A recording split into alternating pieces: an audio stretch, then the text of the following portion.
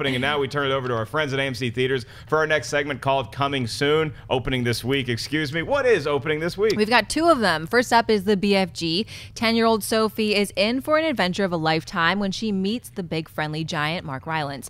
Naturally scared at first, the young girl soon realizes that the 24-foot behemoth is actually quite gentle and charming. As their friendship grows, Sophie's presence attracts the unwanted attention of Bloodbottler, Fleshlumpeater, and other giants. After traveling to London, Sophie and the BFG must convince Queen Victoria to help them get rid of all the bad giants once and for all. Also coming out is the Purge Election Year. As a young girl, Senator Charlene Roan survived the annual night of lawlessness that took the lives of her family members.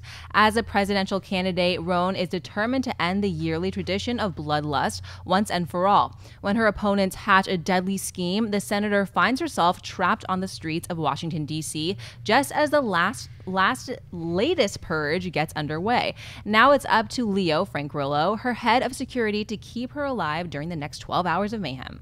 And I love the release dates on both of these movies because it is 4th of July weekend. 4th of July is, I believe, Monday, but you get that Independence Day, that big kind of movie with the BFG.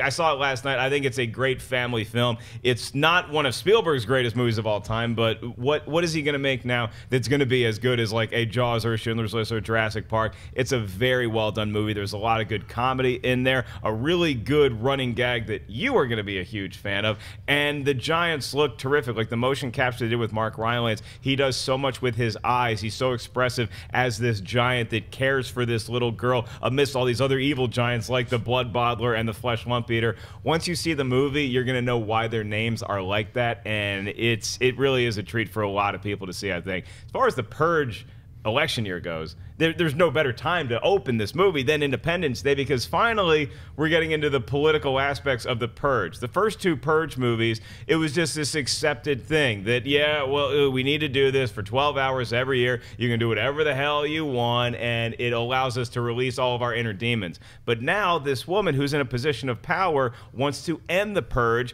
and not all the powers that be appreciate that. The last Purge Anarchy was so good because it turned the horror premise, which I didn't think worked as well in the first one, into an action movie. Frank Grillo might as well have been wearing the Punisher outfit because he was awesome in that movie, and I'm looking forward to more great action when Christian and I see the movie tonight.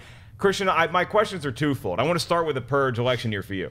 Have you seen the Purge Anarchy yet? Because that was your homework. Right. And are you looking forward to Purge Election Year? Well, you know me. When it comes time to do homework, I was terrible in school. I haven't seen either Purge 1 or 2. What? But I will see the third one tonight, and I'm curious to how I will like this as someone who's never seen either one. And I have both of them on my DVR. I've had them on there for months. Will I go and see them afterwards? That's the goal. That's what I hope happens, that after I see the third one, I really enjoy it, and then I want to go back and see 1 and 2. But I do like Frank Grillo.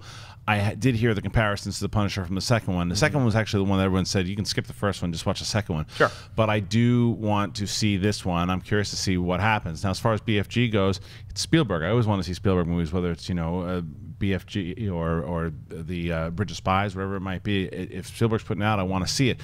We've talked about how he hasn't had a movie, like a big, I mean, Lincoln obviously worked. There's other movies. I liked War Horse, but there's other movies that he has done in the more serious kind of dramas that have worked. But the big budget blockbusters, he hasn't been doing them as well as he used to. So I'm hoping BFG will be one of those, or at least, like you said, a good family film that I can just go check out. So I missed it last night. I'm going to go see it this weekend. Schnepp, you yourself are a big friendly giant. Are you looking forward to the movie version of your life story? Not particularly. I'm looking forward to Ready Player One. That's the Spielberg movie that I'm really looking forward to.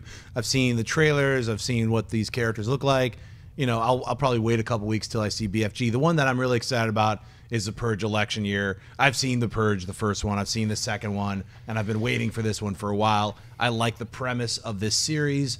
I like the way they're going with the series. They're advancing the storyline and ratcheting up what is the Purge, and if they make a fourth and a fifth one, the story will continue, and I think it's evolving. So to me, that's the one I'm most excited about. I think I'm going to be seeing it tonight with you guys. So. Oh, very good. Well, we will all have a great time with a big bucket of popcorn. Ashley, if you're at an AMC this weekend because all your dinner dates canceled on you, and you're just looking at the landscape, which of these two movies would you rather see? Definitely The Purge. I've seen the first two. I love them. I think there's something about the storyline that's creepy. Like, what if this really happened? I mean, it would never really happen, but what if it really happened? I just love the story behind it, so definitely The Purge.